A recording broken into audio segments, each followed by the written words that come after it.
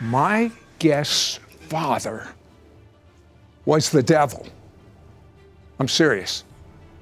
He has a new father now, God.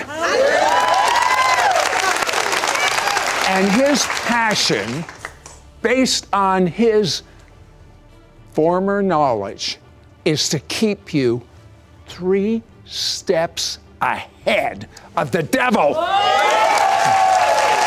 You know, all of us have had real challenges in our lives, but John, you really had challenges. My father was a devil worshiper, and I came from a generation of devil worship on my father's side, from generations and generations of Santeria, spiritualism, card readings, Palo Mayumbe. Palo Mayumbe is when you sell your soul to the devil and you make a contract with the blood, which I did. But God had a secret weapon. He goes home and he prays a prayer, an unbelievable prayer. Listen to this. John cried out to God, if you are bigger than my God, with a small g, although he didn't know it at the time, than my God that I show me tonight, or just leave me alone.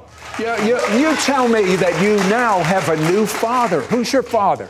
I have a father that I can't even describe. Here has to be revealed. That's how awesome he is. Because there's a stronghold, and there's a demon attached to that stronghold. And if you don't break the legal rights and renounce it, you will never be free. God has called me. My purpose, my destiny in the church today is to unmask the devil. And then once I unmask the devil for you, you will see how small he is and how great is your God.